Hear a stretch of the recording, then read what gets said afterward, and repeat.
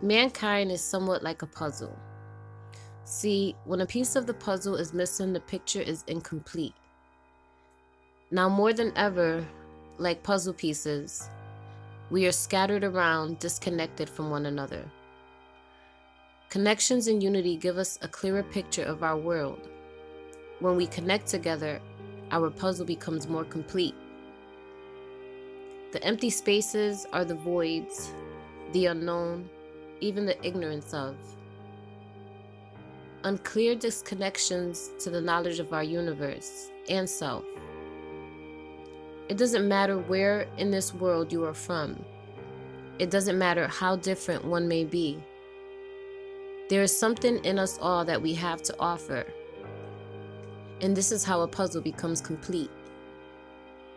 The more you connect, the more clearer the puzzle becomes.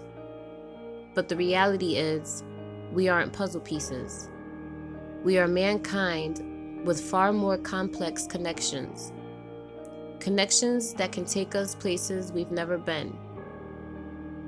Teach us things we have never thought of.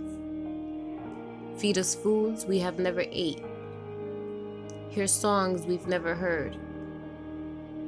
There are endless opportunities we all could have. May it be a blessing or a lesson. Not one thing ever built in this world came from just one individual. All that we see, all that we know up until now, was created through connections and unity. So it's okay to put down that phone, get from in front of that TV, and take the time to reach out and give and also receive the beauty in a simple connection. A hello is all it takes. Maybe a where you're from or how you're doing. This can lead to great things, only if you allow it to be.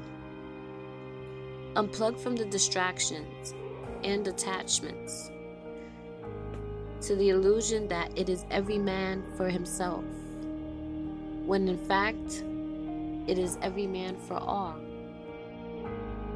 There is much more to life, to this entire universe, than we can possibly even imagine.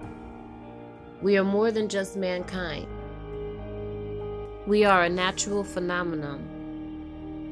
Like Mother Earth, we came from everything that is made up of the earth. Though we are all unique, we are all the same. Living, breathing, roaming creatures.